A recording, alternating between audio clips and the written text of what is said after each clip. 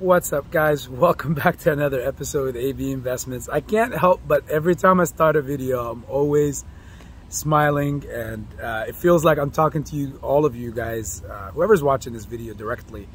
But this is AB in general. So first and foremost, I would like to thank the Lord Almighty for providing me and blessing me with another great day in His kingdom.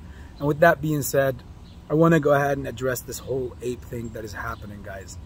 There's a lot that is to be discovered. So many things. One thing I can tell you right off the bat right now is it looks like, to me, AMC is going the same route that GME have went through.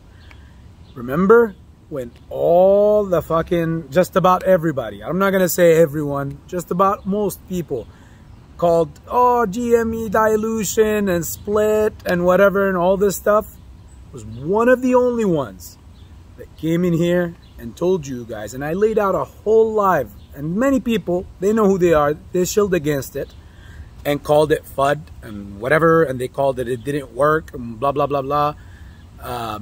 It's fine, you know, you are shilled against until you're correct, I guess.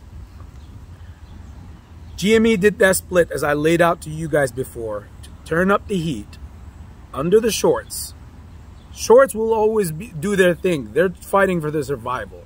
So they're always going to find a way to try to wiggle out of it. There's no such thing, as I've said to you guys also many times before, and fact check me on the videos. Go and look. As I told you, please don't go about these plays, specifically short squeeze plays, with the mindset of what is the next catalyst and when is the next catalyst. If you already have your conviction, you've been in this, whatever, a year and a half, 2 years, over a year, whatever, and you have your conviction, we already know that there are so many floats that have been purchased over and over and over again. But the people that say we need buying pressure and all this stuff, honestly, I don't know what is enough buying to ultimately have enough buying pressure. Again, I think you're not very in tune with everything that is happening, and it's understandable.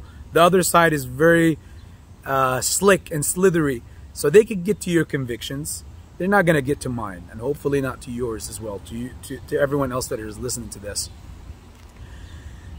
When these guys, when GME did their split, and this, I'll show you how this ties up to AMC. When GME did that split without diluting, and I specifically said, until now, no other person came out to explain to you exactly what also happens to the shorts in the case of a freaking split and what they have to buy back. They're not buying back.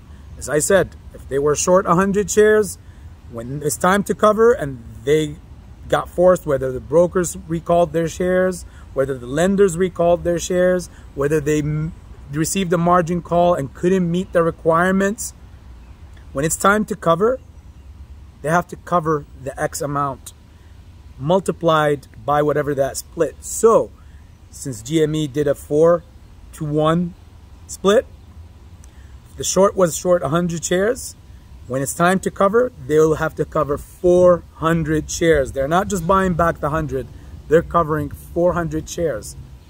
And if you comprehend what I'm exactly telling you right now, you will understand that this has nothing to do with no dilution, because the bar got raised on the investor, the stockholder, and the short, for everyone. So the dynamics, the value became larger, but the bases are still the same. Now, they have to cover 400 shares for that example I mentioned, 100 shares, now split 4-to-1, 400 that they have to buy back, but at what price? At the split price. The new price was 38. Well, guess what, guys? Everybody said that it did not work. Everybody said that that was dilution. Well, how come that when GME made this split right now, as we speak, it is higher than the price that is split from? So 38 bucks was the price that it got split to from 158. Right now, as we speak, is at $40. If dilution really did happen, you would have witnessed GME's prices at 15, 14, 11, 10 bucks. Some YouTubers came out and said, oh, okay, I'm selling my position so I can buy back at 26 or 28 or whatever, because my technicals show that that we're going to go down, and then that way I'll average down. Further, helping the short theses defeat the buy and hold mindset.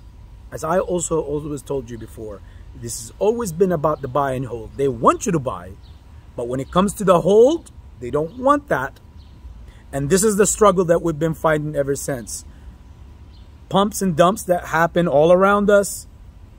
Day trade perfectly. You want to do that? Go for it. I entice everybody to do it. I freaking do it.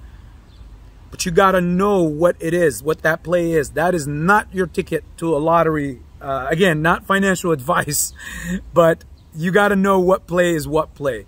So you can't compare any of these day trades to AMC or even GME or even any of the other meme stocks. Look at what BBY did today. They will continue to fuck with us. They will continue to make it. To you, what does it matter if the price is $1 freaking dollar or if it's $50, $80 or $100? At the end of the day, what are you in this for? If you're in this for day trading opportunities, best of luck to you. Again, I'm not going to sit here and say you can't sell until this price or whatever. You sell at whatever level suits you and your loved ones, and you buy at whatever suits you and your loved ones as well. And you hold to whatever suits you and your loved ones. I will never tell anyone you have to hold to a certain number or whatever and all that stuff. And neither will I ever tell somebody to what to invest their money in or what not to invest their money in. At the end of the day, there's financial advisors out there that could do it with license. You could definitely feel free to go to that. At the end of the day, you choose who you want to listen to. And for me, I will continue to share my opinion. Now, as far as how this ties up to AMC, well, when AMC does this ape dividend, later on August 22nd, they're prepping us eventually for a split between the ape, and it's going to have a value because that value is going to come from AMC's. It's a little different than GME as far as the dividend part, but the overall idea is the split. This helps AMC and it also helps you. Now you have an ape stock and now you have an AMC stock. Yes, AMC would drop. I anticipate that it would drop in value. However, when you combine both, you're gonna get the overall similar equation. This is where it ties up to GME. When you add all four that you got now, they're at that same value, or in this case, even higher. So what does this take us to? What would ape do? Yes, it will help allocate and expose shorts similar to what GME, because everybody was supposed to receive their stuff. Now, the ones that didn't receive their stuff, which I also anticipate a lot of people will not get their ape. What does that do? That turns up the heat again against the brokers. And it will, a lot of questions, a lot of people are going to bring the heat. What will that cause? We will find out when we get to that point. As you can see with GME so far, this is amazing that is this happening with AMC right now. As far as with GME, you see what happened. It didn't do shit. It definitely didn't affect it to the downside. So for all those naysayers out there that are saying, oh, the GME fucked themselves in the whatever and shot themselves in the foot and whatever, you don't understand the whole game and you don't understand what these boards are doing. I don't know what Reddits you're reading and I don't know what other YouTube videos you're watching, but I will respect your opinions if I watch it, if I hear it. However, I will continue to say mine. So you want to hear it, go for it. I welcome all the shills to come through. At the end of the day, you choose who you want to listen to.